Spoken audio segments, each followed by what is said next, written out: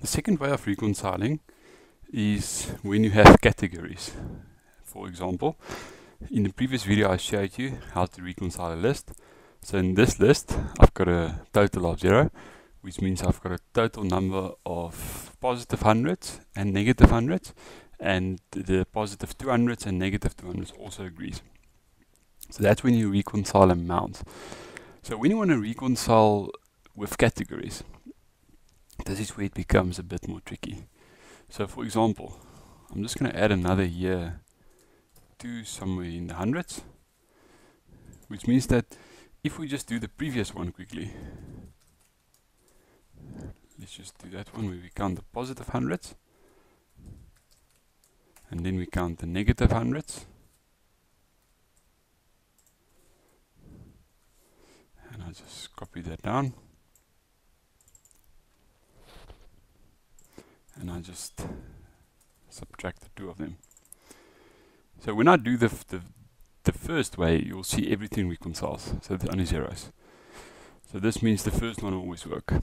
But this is not entirely correct, because in this list I've got 2 year 2s. So if you know that in this example that a year 1 debit and a year 2 credit, or a year 1 positive and a year 2 negative is not the same thing, then you need to add categories. So let's see how you do that. Now, in our previous videos, I showed you how to number data automatically. So when you use a COUNTIF, you can number data automatically and then make them unique. So let's first number them. So I'm going to say COUNTIF. So if I just open the formula function bar, the range I'm selecting is only that first 2, and then I'm fixing the first B1. The criteria I'm searching for is the 100. So when I copy this down, it's going to effectively number every 100. Why is it doing that? Because in the first case I'm only selecting the first 2 cells, and because I fixed the B1, every time I copy this down it will just add more cell, so effectively adding another 100 or another 200 or whatever is in the list. So now we've numbered everything. So the same 100, if I only select the positive hundreds, there's not 100 that's got the same number next to it.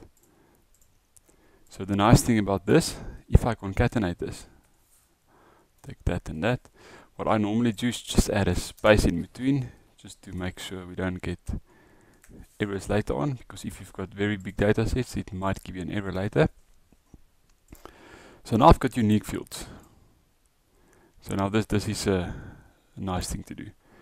So what we need to do now is we need to add the categories and the counting that we did. So let's just add another concatenate here. So I'm adding the year 1 as well. So I'm copying that down. Just going to use cut to put the same formula there. So now instead of counting exactly the same things, I'm just going to count the negative 100 here.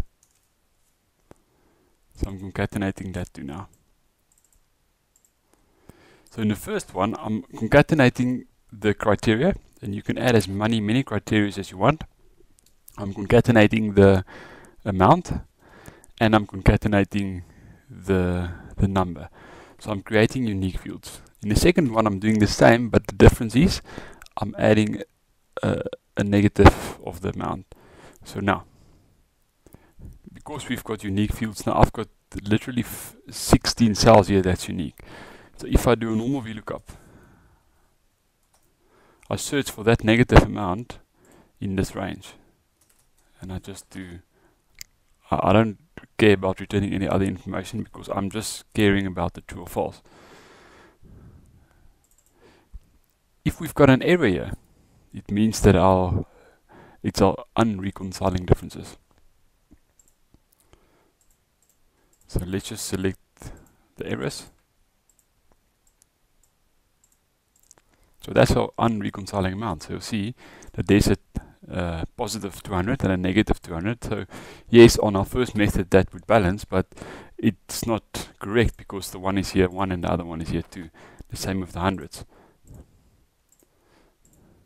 So the To make it look a bit cleaner, you can always just do an if-is error.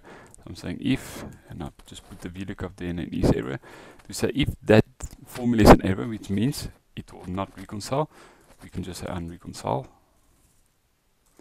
And if it is, if it's not an error, which means it will find it, it will say unreconcile. So can you see? Now we can easily see what doesn't reconcile and what reconciles. So let's go through this again. So in this method, we are looking for amounts that does not balance, that hasn't got the same criteria. Our criteria in this case is year 1 and year 2. So all year 1s needs to reconcile and all year 2s needs to reconcile. So first, because we've got the same unique cells to start off with, we need to make them unique. So how do you make a cell unique? You number them. So I'm doing a count if formula where I'm fixing the first cell I'm selecting and copying that down, and effectively that will number the information. Then I'm concatenating the categories, the amount, and the unique number I've assigned to it. And then I'm doing exactly the same concatenation, but I'm just adding a -100, which means that will be the reconciling entry for that specific cell. And then I'm doing a VLOOKUP to see if that reconciling entry exists in the database. If it does not exist, it means it does not reconcile. So let's just go to unreconciled amounts quickly. So if I make this one a year, let's make it a year 2, then it will reconcile. And if I make that the year 2, that means now that all year 1s and all year 2s reconcile. So that's a nice way of doing this.